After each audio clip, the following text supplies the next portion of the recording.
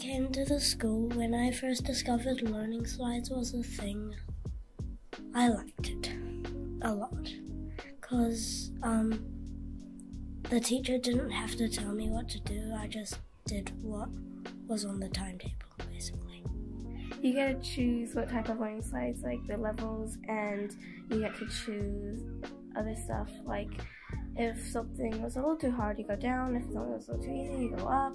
And it was quite fun to do that. I choose lots of things on a variety of topics, like writing, art, reading, and maths. I normally go for maths first, and then we also have handwriting and spellings, which we'll see on the task board and timetable. Having the choice made the school a lot better than my old school.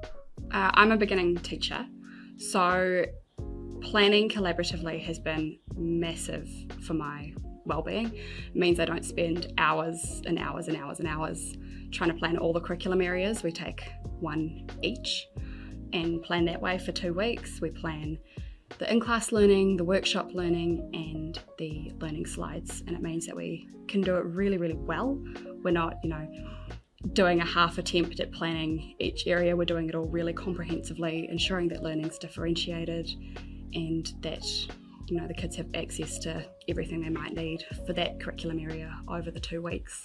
When I'm away from school, yes, it will make me feel better because I'll know what my class is doing and I know that I won't fall behind in any of my work. When my family was sick and I had to stay home, it was easier for me to know what my class was doing and also join in for what my class was doing, even on that specific day, because we'd have a timetable. I felt less stressed because I had more opportunity and more time to do stuff instead of having to do whole class activities with a teacher. The great thing about hybrid learning is that whether I'm away or the kids are away, it doesn't matter.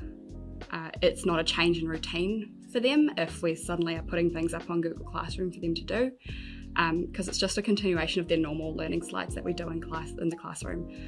When they are away, it doesn't matter. I don't get millions of emails from parents saying, "Oh, my child is bored, can you send home work?" Because the kids know that everything they need is the same as what we're doing in class, and they have access to it whether they're at home or at school.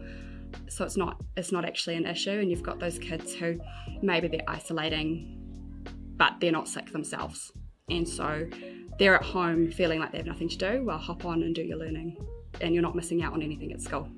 So that has been really, really massive in terms of helping them feel like they're not missing out on things, and for me as well, if I'm away, I know that they're getting quality learning whether I'm there or not.